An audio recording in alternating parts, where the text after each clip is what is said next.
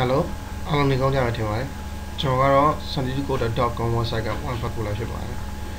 ဒီကျွန်တော်တို့ Java သင်ခန်းစာ20ကိုကြမယ်ဟုတ် Java သင်ခန်းစာ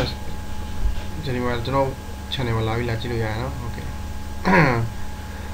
ကျေးဇူးပြုပြီး subscribe လုပ်ပေးကြပါ subscribe လုပ်ပေးရင်ကျွန်တော်ကနေ့စဉ်ကျွန်တော်တင်လိုက်တဲ့သင်ခန်းစာတွေကိုမိတ်ဆွေတို့ရဲ့ email မှာရောက်နေလိမ့်မယ်ကျွန်တော်သင်ခန်းစာအသစ်တင်တိုင်းမိတ်ဆွေတို့ရဲ့ email မှာရောက်နေလိမ့်မယ် okay ဒီနေ့ကျွန်တော် if else statement ကိုသွားမယ် if else statement ကမနေ့ကကျွန်တော် if statement ကို nesting လုပ်တဲ့ပုံသင်ပြရတယ်တကယ်တော့သူကအကြီးကျယ်အသုံးဝင်လာဆိုရင်တကယ်သုံးလိုက်သူ့ကိုမသုံးမကျွန်တော်တခြားနည်းကိုသုံးကြရတယ် okay စမယ်ကျွန်တော် if else statement ကိုဆိုကြပါတော့ကျွန်တော်antecedent ဖြစ်တဲ့ variable x ကိုတိစောက်တယ်ပြီးရင်သူ့ရဲ့တန်ဖိုးကိုကျွန်တော်10လို့ပေးရလိုက်ဟုတ်ပြီဒါဆိုရင်ကျွန်တော် if statement ကိုတော့မယ် if else statement လည်း if နဲ့ပဲစမှာနော် if as if statement okay အပြည့်စုံတိကျပြောမယ်ဆို if as if statement okay အဲ့တော့ variable x တန်ဖိုးကိုကျွန်တော်9နဲ့ညီနေခဲ့မယ်ဆိုရင်ညီတာကို double is equal to ထည့်မယ်ဒါဆိုရင်ကျွန်တော်အဖြေထုတ်ပေးမယ်s1stm system.out.print print line you are wrong you are wrong ပြီးတော့တကယ်လို့မြတ်ဒါကတော့တဘောကပါလဲ variable x တန်ဖိုးက10ဖြစ်နေခဲ့မယ်ဆိုရင် you are wrong လို့အဖြေထုတ်ပေးမယ်အပေါင်း9နဲ့ညီနေခဲ့မယ်ဆို you are wrong လို့အဖြေထုတ်ပေးမယ်9နဲ့မှမညီတာကျွန်တော်ဘာလို့တတ်မှတ်ထားလဲ10လို့တတ်မှတ်ထားတယ် okay နောက်တစ်ဆင့်ကျွန်တော်တွားကြည့်မယ်နောက်တစ်ဆင့်ကas if ကျွန်တော်အခုပြောခဲ့တဲ့ as ရအောင် ELS if ဒါမှမဟုတ်ပဲဒါများဖြစ်နေခဲ့ရင်ဆိုရင် okay အပေါ်ကဟာများမဟုတ်ဘဲနဲ့ဟဲ့ဒီဟာများဖြစ်နေခဲ့မယ်ဆိုရင်အပေါ်က x = 9ဆိုတဲ့တန်ဖိုးများမဟုတ်ဘဲနဲ့ဒီအောက်ကဟာများဖြစ်နေခဲ့မယ်ဆိုရင်အောက်ကဟာကိုကျွန်တော်ဘာပြောမလဲ x double is equal to 8အဲ့ဒီမှာ10ဖြစ်နေခဲ့မယ်ဆိုရင်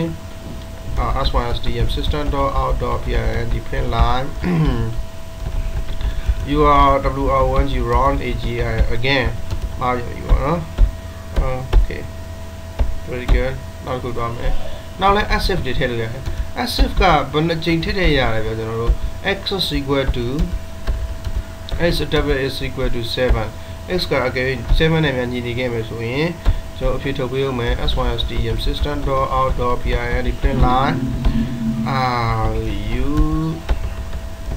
something x not right with your answ answer okay now that as if ရေးဦးမလားရသေးတယ် yes as if open round bracket x exactly is equal to 10အဖြေပေါင်းဒီမှာထုတ်လိုက်မယ် okay ဒါဆိုရင် n ကိုသွားမယ်ပြီးရင် s1stm system.out.print print line open round bracket hey clever guy CLEV clever guy hey clever guy လို့အဖြေထုတ်ပေးမယ်ပြီးရင်နောက်ဆုံးကျွန်တော်တို့ဘာအဖြေမှအချက်ကအဖြေတွေအားလုံးမှာဘာအခြေအနေမှမမှန်ခဲ့ဘူးဆိုရင်နောက်ဆုံး default value တွေကိုထုတ်ပေးမယ် ESC as ဒီကောင်တော့ is မပါတော့ is of is if as if မပါတော့ဘဲနဲ့သူ့ကိုအဖြေထုတ်ပေးလိုက်မယ်ကျွန်တော်တို့ကs1stm system.out.print print line I don't know what to tell you ဒီဘာပြောမှန်းတော့ငါမသိတော့ဘူးပြီးရင်အဖြေထုတ်ပေးလိုက်မယ် good အခုကျွန်တော်အမှားတစ်ခုပြရတယ်ဘာကြောင့်အမှားပြရလဲတလား okay ဒီမှာအနီအောင်အများပြရတယ်ဒီမှာလည်းအနီအောင်ပြရတယ်ဘာကြောင့်လဲစဉ်းစားကြည့်ပါမှန်ပါတယ်ကျွန်တော်တို့ main method ကိုမတိဆောက်ရတယ်လို့ public string static void void main ဒီမှာ string string argument args argument square bracket very good ပြန်သူ round curly bracket နဲ့ဖွင့်မယ်curly bracket နဲ့ပိတ်ပြီးမယ်အားလုံး okay ဝါရေးကျွန်တော်တို့ program အားလုံးဘာကြောင့် okay လဲနည်းနည်းပို့တိုးလိုက်မယ်okay ကဲကြည့်ရတဲ့ပို့ပြီးရှင်းပြပါvery good okay အားလုံးကြည့်အောင်မြင်ရပါကျွန်တော် run ကြည့်မယ်ဒီ program run ကြည့်မယ် okay good hey clever guy တော်လိုက်တဲ့ကောင်ကွာဆိုပြီးပြရတယ်ဘာကြောင့်လဲ hey clever guy ဒီမှာ x တန်ဖိုးက10နဲ့တိုက်ရိုက်ညီရဆိုဒီဖြေကိုထုတ်ပေးရနော် အဲ့ဘာလို့တော့ကျွန်တော်လောက်တာဘုံဆုံး variable တစ်ခုတိဆောက်တယ်ပြီးတော့ if statement ကိုရေးတယ်အကယ်၍ if က if အကယ်၍ x တန်ဖိုးက6နဲ့ညီနေခဲ့မယ်ဆိုရင်ညီလားမညီဘူးတော့ကျွန်တော် x တန်ဖိုးကို10လို့ပြောတာလေအဲ့တော့ x တန်ဖိုးက6နဲ့ညီနေခဲ့မယ်ဆိုရင် you are wrong ဆိုတဲ့အဖြေကိုထုတ်ပေးပါထုတ်ပေးမလားမထုတ်ပေးဘာကြောင့်လဲ x တန်ဖိုးက6နဲ့မှမညီတဲ့10ကြီးကိုနောက်တော့အဲ့ဒါမှမဟုတ်ဟာဖြစ်ခဲ့မယ်ဆိုရင် as if အဲ့ဆိုအခြားနောက်ထပ်ပေါ့နော်ဒါမှမဟုတ်တခြားဟာဖြစ်နေခဲ့မယ်ဆိုရင်ဟာဟာဖြစ်နေခဲ့မယ်ဆိုရင်အပေါ်ဟာမဟုတ်ဘဲနဲ့ပြောချင်တာအပေါ်က if statement မှန်မှန်ပဲနဲ့ဟာဒီ as if statement လေးများဖြစ်နေခဲ့မယ်ဆိုရင် okay ဘယ်ဟာဒီ as if statement ဖြစ်တဲ့ x equal to 8များဖြစ်နေခဲ့မယ်ဆိုရင်8များဖြစ်နေခဲ့မယ်ဆိုရင်ဆိုပြီးတော့ you are wrong again ဆိုပြီးထုတ်ပေးတဲ့အဖြေကတကယ်လို့8လို့တကယ်လို့ဒီ access တန်ဖိုးက8ဖြစ်လို့ကတော့ဒီမှာအဖြေကမှန်နေလိမ့်မယ်ဒါပေမဲ့အခု8ဖြစ်လာမှဖြစ်ဘူး access တန်ဖိုးက10အဲ့တော့ပထမတစ်ခုမှားတယ် if statement လမ်းချိန်တာ condition နဲ့အခြေအနေပေါ်မူတည်ပြီးချိန်လဲမှားတယ်ဒုတိယတစ်ခုရောမှားပြန်တယ်ဒုတိယ text string လောက်တာမှားတယ် x က8နဲ့ညီမယ်ဆိုရင်ဆိုတော့စံတက်ချက်ကလည်းမှားပြန်အောင်အပေါ်က8က 8x က9နဲ့ညီမယ်ဆိုတော့စံတက်ချက်လည်းမှားတာပဲနောက်ထပ်အဲ့ဒါဆိုထပ်ပြီးချိန်အောင်မှာကျွန်တော်တို့ access အကယ်၍များဖြစ်နေခဲ့မယ်ဆိုရင် access တန်ဖိုးဟာ9နဲ့တစ်ထပ်တည်းညီနေခဲ့မယ်ဆိုရင်အဲ့တော့ text string ဆက်လုပ်လိုက်တယ်စံတက်ကြည့်တယ် access တန်ဖိုး9လို့ပြီးရင်အဲ့ဒါမှန်ခဲ့ရင်ဒီအဖြေကိုထုတ်ပေးမယ်Sunday is not right with your answer ဒါပေမဲ့နောက်ဆုံးကြတော့ကျွန်တော်တို့အဲ့ဒါလေးမမှန်ပြန်ဘူးမှန်တော့ထပ်ဆန်းတက်ပြန်အောင် as if အကယ်၍များဖြစ်နေခဲ့မယ်ဆိုရင် access တန်ဖိုးက definitely is equal to 10 10ဆိုရတဲ့ညီနေခဲ့မယ်ဆိုရင် hey clever guy ဆိုတဲ့အဖြေကိုထုတ်ပေးပါလို့ကျွန်တော်တို့ပြောခဲ့နောက်ဆုံးအားလုံးအဖြေတွေမမှန်ဘူးဆိုကျွန်တော်တို့လည်းမစဉ်းစားတတ်တော့ဘူးဆိုရင် default value လို့တတ်မှတ်နိုင်တဲ့ ask ဆိုတဲ့အဖြေကိုထုတ်ပေးမယ်အဲ့ဒါကတော့ system out print line I don't know what to tell youပြောချင်တာကျွန်တော် if statement ကိုသင်ပြီးတော့ if x ဆိုတဲ့ statement ကိုသင်ပြီးတော့အခုက if as if x ဒီ statement ကဘာကောင်းလဲဆိုတော့အချိန်ချင်းစမ်းတက်လို့ရတယ်ဒါပေမဲ့ဒီမှာထပ်စမ်းတက်ချင်နေတာရတယ်ဒီမှာလာပြီးတော့စမ်းတက်လိုက် as if x exactly is equal to 1 x 1ဆိုတဲ့တန်ဖိုးနဲ့ညီနေခဲ့မယ်ဆိုရင်အဖြစ်ထုတ်ပြီး SYSDM system.out.println print line အချိန်ချင်းစမ်းတက်လို့ရတယ်ဒီမှာThis method the method can tears the text many time can be as time okay ဒီ method ကအချိန်ချင်းစမ်းတက်လို့ရတယ်လို့ပြောလိုက်တယ်နော်တခုမှားနေတယ် OUT out နဲ့ print နဲ့ print line ကြားထဲမှာ dot ကျန်ခဲ့တယ် okay ဖြစ်ထုတ်ဝေးကြီးဘာမှမမှားဘူး hey clever guy ပဲထုတ်ပေးတယ်အဲ့တော့ကျွန်တော်ဒီမှာကြည့်ပထမကဘာလုပ်လဲကျွန်တော် if statement နဲ့စမ်းလိုက်တယ် if statement နဲ့စမ်းပြီးတော့အဖြေက x ရဲ့အဖြေက x ရဲ့တန်ဖိုးက9နဲ့ညီမယ်ဆိုရင်ဒီအဖြေကိုထုတ်ခိုင်းတယ်ပြီးတော့ as if ဒါမှမဟုတ်ပဲဟာတာဖြစ်နေခဲ့မယ်ဆိုရင်နောက်တစ်ခုဒါမှမဟုတ်ပဲဟာတာဖြစ်နေခဲ့မယ်ဆိုရင်နောက်တစ်ခုဒါမှမဟုတ်ပဲဟာတာဖြစ်နေခဲ့ဆိုရင်အဲ့လိုဆိုအချိန်ချင်းစမ်းတက်သွားလို့ရတယ်အဲ့တော့ကျွန်တော်ဘယ်အချိန်မှဒါတွေကိုသုံးပါလဲလို့ခင်ဗျားတို့မေးချင်ပေးလိမ့်မယ်သုံးလို့ရတဲ့နေရာကောင်းကောင်းရှိတယ်အခုခင်ဗျားတို့ကဒါကိုတိဆောက်တတ်ဖို့အရေးကြီးတယ်ဗျာအရေးကြီးတယ်ဗျာ if ကိုဘာမှသုံးမလဲif နဲ့အရင်စမ်းတက်မယ်မရဘူးဆိုရင် as if နဲ့ထပ်စမ်းတက်မယ် as if ကအချိန်ချင်းစမ်းတက်လို့ရတယ်တခုတစ်ချိန်ပြီးတစ်ချိန်စမ်းတက်လို့ရတယ်as if ကokay အဲ့ဒါကြောင့်မလို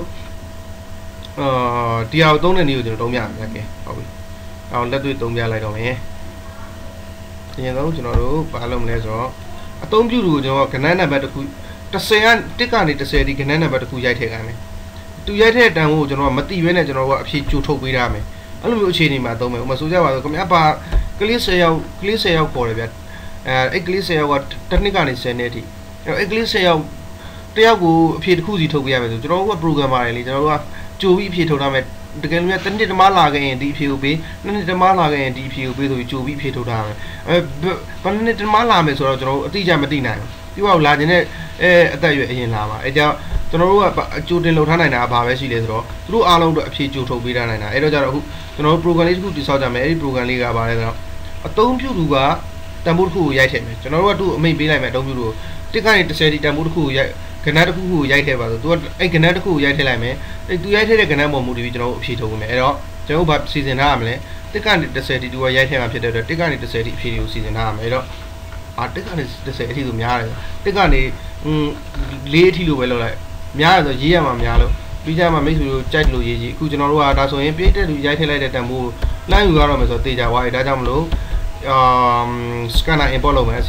scan scanner import လုပ်လိုက်ပြီးရင်ကျွန်တော် variable တစ်ခုတက်မှတ်မယ် integer variable integer x ဒါ x ဆိုတဲ့ variable တိဆောက်တာပြီးရင်ကျွန်တော်ဘာလုပ်မလဲ ပြည်တဲ့ရိုက်ထည့်တဲ့ variable ယူဖို့အတွက် scanner object ခုတည်ဆောက်မယ် SCANNER scanner object name က b လို့ပေးလိုက်မယ်ကျွန်တော် input လို့ပေးလိုက်မယ် okay input ကတော့ပို့ကြလို့ input ရဲ့တန်ဖိုးက new SCANNER scanner ဒီမှာကျတော့ဝင်လာမဲ့ဘယ်ကနေရမှာလဲ system in computer keyboard ကနေရမယ်ပြီးနောက်တစ်ဆင့်သွားမယ် SCANNER scanner what the heck is wrong with you SCANNER scanner SCANNER scanner I am a PORT okay ရပြီကျွန်တော်စလုံးပေါင်းမှားနေလို့အခုကျွန်တော် scanner input လုပ်လိုက်ပြီ input လုပ်ပြီးတော့ပြည်တက်ကိုရိုက်ထည့်ခိုင်းတော့မယ် system out.print print line is equal to hey please why you okay next she want why you please add a number between 1 to 10 to say ဖြစ်တော့မယ်နော် hey add MUMP ရဲ့ number 1 to 10ဒီကနေ30 number တစ်ခုခုယူထည့်ပေးပါ very good ပြီးရင်ကျွန်တော်တို့ semicolon နဲ့ပိတ်လိုက်မယ်ဒါဆိုရင်ပြည်တက်ကနာမည်ထည့်မယ်အဲ့ဒါကိုကျွန်တော်ကထည့်ပေးတဲ့နာမည်ကိုလှမ်းယူမယ်ဘယ်လိုလှမ်းယူမလဲ okay လှမ်းယူတဲ့နေရာရှင်းတယ်ကျွန်တော်တို့ IMPUT input method ကိုသုံးမယ် dot ခဏ number တွေလှမ်းယူမှာဖြစ်တဲ့အတွက် integer type ပြီးတော့ line next line မဟုတ်တော့ဘူး next integer ဖြစ်ရမယ် okay next next int next integer ပြီးရင် open close curly bracket bang good အခုရလာပြီပြည်တဲ့ရိုက်လိုက်တဲ့အဖြေကိုဒါနဲ့နှမ်းယူလိုက်တာပြည်တဲ့က1ကနေပြီးတော့4ထိ1 to 10မဟုတ်1 to 4လို့ပဲရေးလိုက်မယ်ကျွန်တော်အများကြီးမြင်နိုင်လို့ okay statement အများကြီးမြင်နိုင်လို့ပြည်တဲ့ရိုက်လိုက်ပြည်တဲ့ကိုတန်ဖိုးရိုက်ခိုင်းလိုက်ပြီဒီဘောစာကြောင်းမှာအဲ့တော့ပြည်တဲ့ကတန်ဖိုးရိုက်ထည့်လိုက်မယ်ထည့်လိုက်တာကိုကျွန်တော်တို့က input docs next integer ဆိုတဲ့ method နဲ့ယူမယ်ဘာကြောင့် integer ထည့်တာလဲပြည်တဲ့ရိုက်တဲ့တန်ဖိုးက1ကနေ4ထိတန်ဖိုးကဏ္ဍတန်ဖိုးကိန်းပြတန်ဖိုးတွေဖြစ်တဲ့အတွက်ပြီးရင်ရလာပြီအဲ့ဒီဖြေက import dot next line နဲ့လှမ်းယူလိုက်လို့ရလာတဲ့ဖြေကိုကျွန်တော်ဘယ်ထဲမှာထည့်ပေးမလဲ x ဆိုတဲ့ variable မှာထည့်ပေးလိုက်မယ် okay x is equal to ပြည်တဲ့ရိုက်ထည့်လိုက်တဲ့တန်ဖိုးအဲဆိုရင်ကျွန်တော် if statement ကိုစာရေးလို့ရပြီx တန်ဖိုးတွေ့ပြီဆိုတော့ပြောရင်ကျွန်တော်အစောကတိဆောက်ခဲ့လို့ x is equal to 10လို့ပြောလို့ပဲပေါ့နော်အဲ့တော့ x is equal to ပြည်တဲ့ကတန်ဖိုးရိုက်ထည့်မယ်1ကနေ4ထိအဲ့ဒါရဲ့တန်ဖိုးဒီမှာအဲ့တော့ x တန်ဖိုးကိုကျွန်တော်မသိသေးဘူးပေါ့ဗျာကျွန်တော်တို့ programmer တွေကပြည်တဲ့ရိုက်ထည့်ဖို့စီစဉ်တာတော့အဲ့တော့ကျွန်တော်ကကြိုပြီးစီစဉ်တာအဖြေထုတ်ထားမယ် if အကယ်၍ x is equal to 1 x တန်ဖိုး1ဖြစ်ခဲ့မယ်ဆိုရင်အဲ့ကိုတွားပြီးတော့SYSDEM system x တန်ဖိုးက1ဖြစ်ခဲ့မယ်ဆိုရင်တော့ is equal to ဆို double is equal to လာ system.out.print print line okay you are 1 year old so go to your mark ဟုတ်ပြီတနည်းဆိုတော့မင်းမေစီကိုသွားလိုက်နောက်က asif နဲ့ကျွန်တော်ထားမယ် asif အကယ်၍ဖြစ်နေခဲ့မယ်ဆိုရင်access တန်ဖိုးက2ဖြစ်နေခဲ့မယ်ဆိုရင် okay SYSDM system.out.print print line you are 2 young to be alone ဆိုတဲ့အဖြေကိုထုတ်ပေးမယ်ပြီးရင်ကျွန်တော်တို့ကိုမခံမဲ့ပြီးတော့ ENSCS IF assist x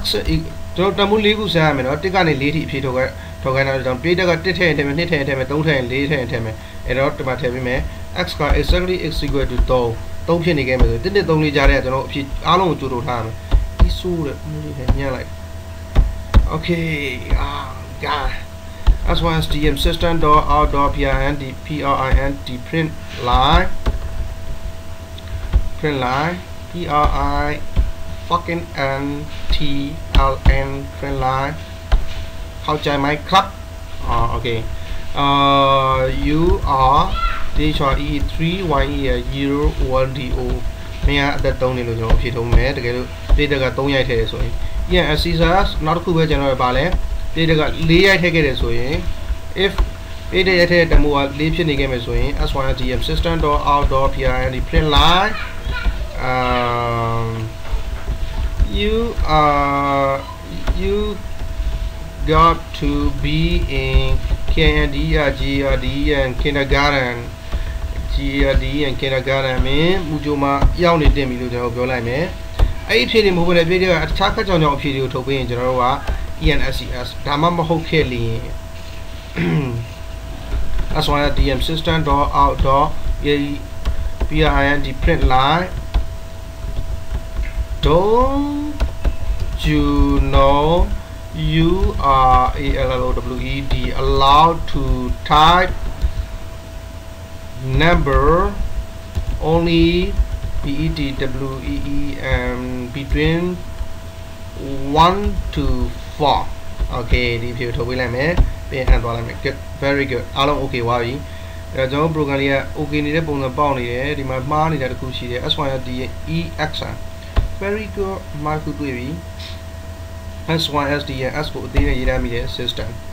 good တော့ပြန်ပြီ system of print print ထီကျန်ခဲ့ပြန်ပြီအားလုံး okay ပြီ okay good run ကြည့်မယ်ကျွန်တော်ဘာလုပ်ထားတာလဲinteger ဆိုတဲ့ variable x ကိုတည်ဆောက်တယ်သူရဲ့တန်ဖိုးကဘာလဲပြည့်တဲ့ထည့်လိုက်မယ်တန်ဖိုးပြည့်တဲ့ကဘာထည့်မှာလဲခဏတန်ဖိုးကိုထည့်မှာကျွန်တော်က1ကနေ4အထိထည့်မှာအဲ့တော့1ဖြစ်ရင်ဖြစ်မယ်2ဖြစ်ရင်ဖြစ်မယ်3ဖြစ်ရင်ဖြစ်မယ်4ဖြစ်ရင်ဖြစ်မယ်အဲ့တော့ဖြစ်ချင်း1ကနေ4အထိကြိုက်တာဖြစ်မှာဗျာအဲ့တော့ကျွန်တော်တို့ programmer တွေကဘာလုပ်ထားရမလဲဆိုတော့ကြိုက်တာဖြစ်မှာဖြစ်တော့အဲ့4ခုလုံးအဖြေကြိုထုတ်ပေးထားရမယ်အဲ့တော့ကျွန်တော်တို့ကနှမ်းပြီးဖြေထုတ်ထားတယ်ကြိုပြီးတော့ text ဖြစ်ရင်ဒီဖြေထုတ်ပေးမယ်2ဖြစ်ရင်အောက်ကအဖြေထုတ်ပေးမယ် text လောင်ဖြစ်ရတယ် s တန်နေပါနဲ့ okay 1ဖြစ်ရင်အပေါ်ကအဖြေထုတ်ပေးမယ်2ဖြစ်ရင်ဒီဒုတိယအဖြေ x = 2ဆိုတဲ့အဖြေထုတ်ပေးမယ်3ဖြစ်ရင် x = 3လို့လုပ်ထားတယ် you are 3 year old ဆိုတဲ့အဖြေကိုထုတ်ပေးမယ်4ဖြစ်ရင်you got to be in a kindergarten ဆိုတဲ့အဖြေကိုထုတ်ပေးမယ်အဲ့တော့ပြည်တဲ့ကို1ကနေ4ထိရိုက်ခိုင်းတယ်ပြည်တဲ့ကရိုက်ချင်တာရိုက်ထည့်မယ်ကျွန်တော်တို့ကအဲ့4ခုလုံးအတွက်အဖြေကိုထုတ်ပေးမယ်တချို့ငကြောင်ပြည်တဲ့တွေကဘာရိုက်ထည့်မလဲ1ကနေ4ထိရိုက်ထည့်ပါသူမှာ10တွေ15တွေ20တွေ30တွေ3ညတွေရိုက်ထည့်လိမ့်မယ်ဒီလိုငကြောင်မျိုးနဲ့ကျွန်တော်တို့ program တွေ့လာတဲ့အခါကျရင်ကျွန်တော်တို့ကကြိုတင်စီစဉ်ပြီးသား default value ဖြစ်တဲ့ main you don't you know you are allowed to type number only between 1 and 4 1 to 4 main number ကို1ကနေ4ထိပဲရိုက်ထည့်လို့ပြောတော့မင်းနားမလဲဘူးလားတို့က1ကနေ4ထိပဲရိုက်ခိုင်းတာသူတို့ကကတ်ချောင်းချောင်း number တွေလာရိုက်ထည့်တော့သူကဒီလိုအဖြေထုတ်ပေးလိုက်တယ်မင်း number 1ကနေ4ထိပဲနားရိုက်ထည့်ရမယ်ဆိုတော့မသိဘူးလားကွာokay program လေးကို run ကြည့်မယ် ban hey at number 1 to 4 okay 1 to 4လို့ဖြစ်မှာမဟုတ်เนาะf number or f1 number from 1 to 4 at 1 number from 1 to 4တက်ကနေ4ထိအခုက1 to 4ဆို1နဲ့3လေးရိုက်ခိုင်းလို့ဖြစ်နေကွာ at 1 number choose 1 number from 1 to 4လို့ဖြစ်ရမှာ okay လောက်ဆိုလားအဲ့တော့အခုကတော့ English တင်နေတာမဟုတ်ဘူးအဲ့တော့1လို့ရိုက်ထည့်ကြည့်မယ်အဖြေကိုပါထုတ်ပြီးမှကြည့်လိုက်မယ် okay you 1 year old so go to your ma wow ကျွန်တော်တို့ဖြစ်စီစဉ်ထားတဲ့အတိုင်းလေးပါပဲ accept တန်ဖိုးက1နဲ့ညင်ကျွန်တော်တို့ကဒီအဖြေကိုထုတ်ပြီးမယ်လို့စီစဉ်ထားတယ်အောင်မြင်တယ် program လေးက run နေတယ် okay ဒါဆို2ကိုရိုက်ထည့်ကြည့်အောင်ဗျာ okay 2ကိုရိုက်ထည့်လိုက်တယ် enter ခေါက်လိုက် you are too young to be alone wow ကျွန်တော်တို့စီစဉ်ထားတဲ့အတိုင်းပဲ2ကိုရိုက်ထည့်လိုက်ရင်ဒီအဖြေလေးကိုထုတ်ပေးလိုက်တယ် okay run again 3ကိုရိုက်ထည့်မယ်ဗျာ okay 3ဆိုတော့ခင်ဗျာဘာတက်နိုင်ဒီလဲပေါ့ you are 3 year old မင်း3နှစ်တယ်မင်းမှန်လိုက်တာဗျာတော်တယ်ဒီမှာ3ကိုကျွန်တော်တို့ချိန်ထားပြီးသား asset နဲ့ okay နောက်တစ်ခေါက် run ကြည့်မယ်ကျွန်တော်တို့4ဗျာ okay ကြာလို့4 you got to be in kindergarten မင်းတက်ဗါလဲမူဂျိုရောက်နေတင်ပြီ okay မူဂျိုရောက်နေပြီအဲ့မှာခက်ကြောင်ကြောင်ပြေးတဲ့တယောက်လာတယ်ကျွန်တော်မဟုတ်ဘူးတခြားတယောက်ပေါ့တခြားတယောက်လာတယ်လာပြီးတော့56လို့လာရဲထဲအကိုကြီးပေါ့get him to sing ငယ်မှုပြန်နေတာပေါ့အဲ့ဒါခေါက်ချလိုက် don't you know you are not allowed to type never you are allowed to type never only between 1 and 4 wow that's great ဒါပဲ program ရဲ့တဘောတရားဟုတ်ပြီဒါပဲ if statement ရဲ့တဘောတရားကျွန်တော်တို့အများကြီးချိန်ဆလို့ရတယ် nesting အများကြီးလုပ်လို့ရတယ် if statement ကိုသုံးပြီးတော့အဲ့လိုပဲas if statement ကိုသုံးပြီးတော့ကျွန်တော်ခင်ဗျားတို့ကဘာလုပ်ထားရမလဲဆိုတော့ if statement ကိုလည်းကျွမ်းကျွမ်းကျင်သုံးတတ်ထားရမယ် as statement ကိုလည်းအများကြီးလုပ်လို့ရတယ်ကျွန်တော်ဒီမှာရေးနေတာ page ရှင်းပါဆိုလို့ပြီးတော့မြင်ကွင်းခင်ဗျားတို့တော့မရှင်းပါဆိုလို့ကျွန်တော်၄ခုပဲရေးလိုက်တာ10ခုရေးလို့မရဘူးလားဒီမှာ1 to 10လို့ထည့်ပြီးတော့ကျွန်တော်က10ခုထိအဖြေကြိုထုတ်ထားလို့မရဘူးလားအခု100ရောရတယ်အဲ့အခု100ကိုမျိုးကြရင်တော့ဒီ style မတုံးတော့ဘူးဗျာကျွန်တော်တို့ဘာသင်ခဲ့ဘူးလဲ switch statement ဆိုတာတင်ခဲ့ဘူးလေအခုကအားလုံးနားလည်အောင်သင်ပြတာ okay good ဒီမှာတခုကျွန်တော်အစီအစဉ်တစ်ခုဆွဲရတယ်အဲ့ဒါအလိုမိနစ်20ကျော်အောင်အဲ့ဒါနေ့စဉ်တင်သွားတဲ့တင်ကန်းတာအခုဆိုရင်တင်ကန်းတာ20အောင်ရောက်ပြီထင်တယ်နော်တင်ကန်းတာ20ရောက်တော့ဘာဖြစ်လဲမယုံမရှိပါနဲ့ခင်ဗျားတို့ကြောင်လာလိမ့်မယ်ဘာကြောင့်ကြောင်လာမလဲတင်ကန်းတာတွေကလက်တွေ့အတုံးကနဲပြီးတော့တင်ကန်းတာရှိရှိဖြစ်နေအခု20ဒီတော့ခင်ဗျားတို့ကြည်ညက်ဖို့အတွက်ပြန်ကြည့်မယ်ဆိုရင်လည်းကျွန်တော်ဗီဒီယိုတစ်ခုလုံးအစကနေဆုံးထိပြန်ကြည့်ရမှာဒီလိုမဖြစ်အောင်ကျွန်တော်အစီအစဉ်တစ်ခုဆွဲထားပေးတယ်စာမွေး file လေးတွေစာမွေးဆိုကျောင်းအောင်စာမွေးလို့ကျွန်တော်ကျောင်းအောင်စာမွေးလို့ယူကြောင်ကြောင်စာမွေးတွေမဟုတ်ဘူးကျွန်တော်စာမွေးကမေကွန်းလေးတစ်ခုမေးထားတယ်ခင်ဗျားတို့ကအဲ့မေကွန်းလေးကိုဖြေပဲဥပမာဆိုကြပါစို့ကျွန်တော်က program အသေးလေးတစ်ခုဆွဲခိုင်းတယ်ဗျာခင်ဗျားတို့သိပြီးသားတဲ့အဲ့လေးကိုဖြေလိုက်တာ ਨੇ ခင်ဗျားတင်ကန်းတာ